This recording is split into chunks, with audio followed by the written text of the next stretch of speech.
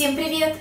Друзья, сегодня я приготовлю аппетитные, сочные и изумительно вкусные бризоли. Такие бризоли на обед то, что надо.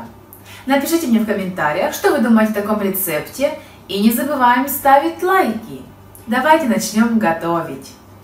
Для начала приготовлю яичные блины. Для этого яйца нужно немножко посолить. К яйцам добавляю молоко и все слегка взбиваю венчиком.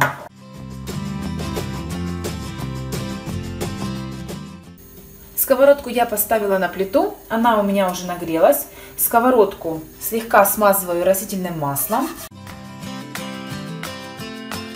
В сковородку выливаю небольшое количество яичной массы и все равномерно распределяю по сковороде.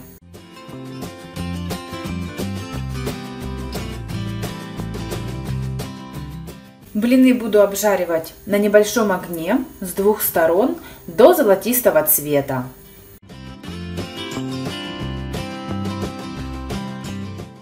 Первый яичный блин у меня готов, и точно таким же образом я обжарю все остальные блины. Яичные блины готовы, у меня их получилось 5 штук. Блины пока отставляю, а сейчас приготовлю начинку. Я использую свиной фарш. К фаршу на мелкой терке натираю чеснок и маленькую головку лука.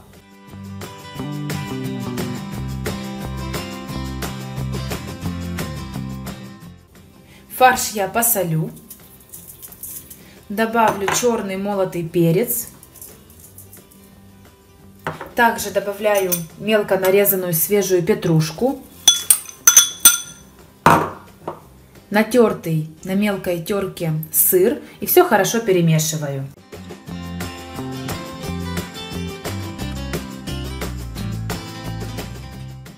Начинка для бризолей готова. Я ее сразу визуально разделила на 5 равных частей. Пока начинку отставляю. А теперь соленые огурцы нарезаю тонкой, не слишком длинной соломкой.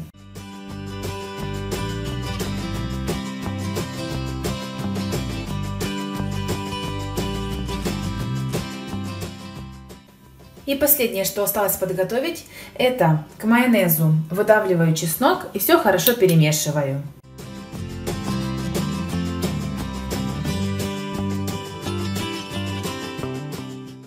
Буду формировать бризоли. Беру один яичный блин, красивой румяной стороной я его переворачиваю к доске. На блин выкладываю одну часть мясной начинки. И начинку распределяю по всему блину. Только я вот с краю буду немножко вот оставлять пустой блин. Начинку буду выкладывать не до самого края.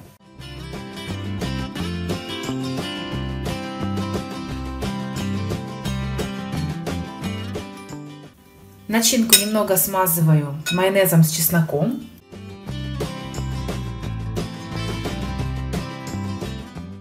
На край выкладываю немного соленых огурцов.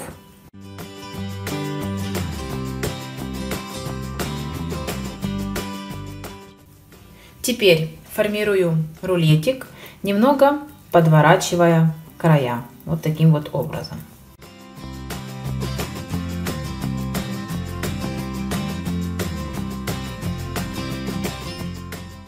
И таким образом я сформирую все остальные бризоли. Бризоли я все сформировала, выложила их в форму для запекания. Сверху бризоли смазываю майонезом с чесночком, который остался.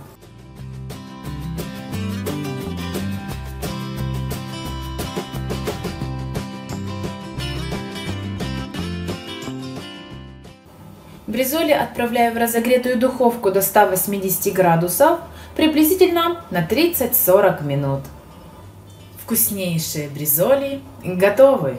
Вы только посмотрите, какая получилась красота. Аромат какой. Посмотрите, какие они получились сочными. Сейчас я одну бризоль разрежу. Видите, сколько много сока.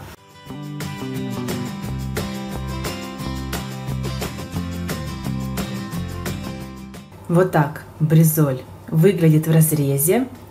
Тонкие яичные блины, много сочной и очень вкусной начинки. Бризоли получаются невероятно вкусными. А я надеюсь, вам понравился рецепт приготовления бризолей, и вы их приготовите. А с вами была Даша Пархоменко. Смотрите мой канал, ставьте лайки, пишите комментарии, обязательно подписывайтесь. И не забудьте нажать на колокольчик, чтобы вовремя получать уведомления о новых видео на нашем канале. Приятного аппетита и до новых встреч!